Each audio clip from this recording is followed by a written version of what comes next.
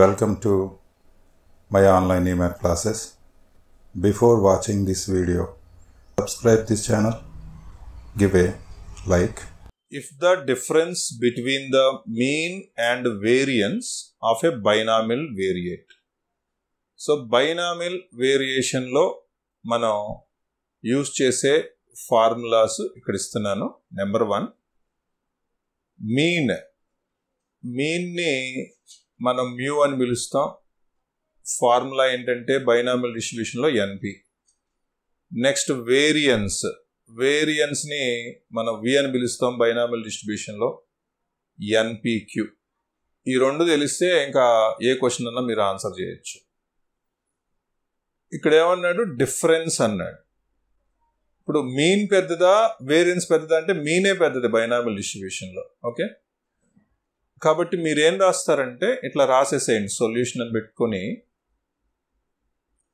Mean equal to NP.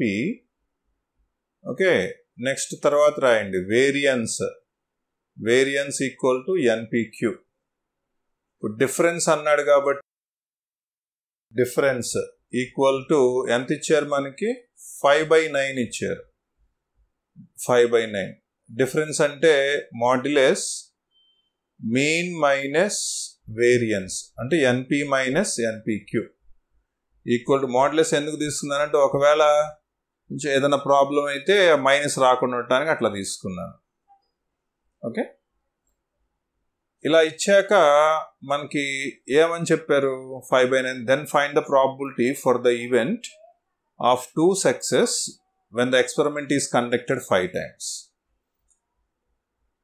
Okay, 2 success రావాలి, 5 times conduct చేశారంట experiment.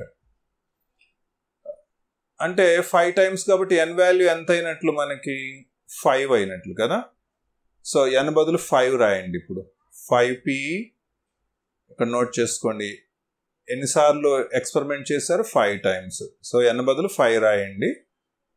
5pq under modulus equal to 5/9. So 5 ఓవరాల్గా cancel అయిపోయింది. p common తీసేయండి. p common తీస్తే 1 minus q వచ్చింది, which is equal to 1/9. So 1 minus q అంటే ఎంత మనకి, p. 1 minus q అంటే p ఈక్వల్ టు ఎంత, 1/9. p ఇంటూ p ఎంత, p square. p square equal to 1/9 అంటే స్క్వేర్ తీసేద్దాం. అప్పుడు 9కి స్క్వేర్ ఎంత, 3 కదా, 1/3 వచ్చింది. ఇప్పుడు p 1/3 అయింది అనుకోండి, ఆటోమేటిక్ q ఎంత, 1 minus p కదా, అంటే 1 minus 1/3. దట్ మీన్స్ ఎంత, q వాల్యూ 2/3 వచ్చింది. ఓకే, ఇప్పుడు మనల్ని ఏం కనుక్కోమన్నారు, 2 సక్సెస్ రావాలి, ప్రాబబిలిటీ కనుక్కోవాలి. అంటే x అనేది గెటింగ్ సక్సెస్ అనుకోండి, getting success. p of x equal to ఎంత అవ్వాలి మనకి, 2కి కనుక్కోవాలి. ఓకే, ఇప్పుడు బైనామియల్ డిస్ట్రిబ్యూషన్లో ఎక్స్పాన్షన్ ఫార్ములా ఇస్తున్నాను, నోట్ చేయండి. ఇది ఒక్కటి నేర్చుకోండి. p of x equal to r అంటే ఎంత, NCR q power n minus r p power r రాయాలి.